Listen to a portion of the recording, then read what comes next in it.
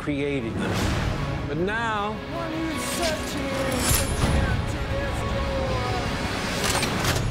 we will bring an end to their kind. War for the Planet of the Apes is the third installment in the modern series and the final chapter for Caesar and Maurice. What now?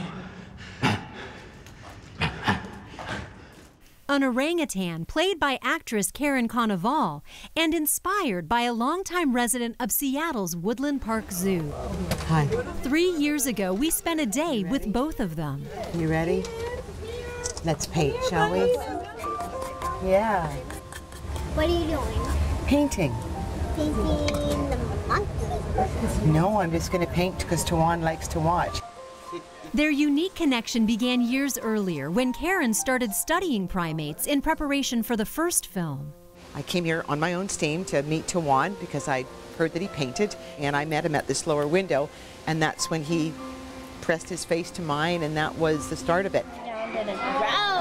After the first movie came out, zookeepers set up a private meeting between Karen and her mentor. And he gave me a piece of straw, and in the moment that he gave me that piece of straw, anyway, I can't even say really.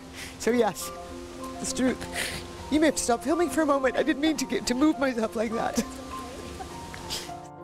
That encounter led to regular visits at Woodland Park. And in Dawn of the Planet of the Apes, Where's Caesar?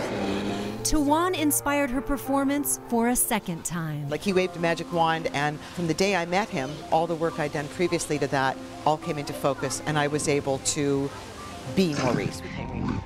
The apes at Woodland Park helped her transform in other ways too. So what do you figure? Do you want to do this, or what do you figure?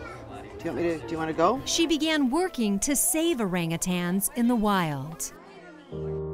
Last year, Karen and the world said goodbye to Towan.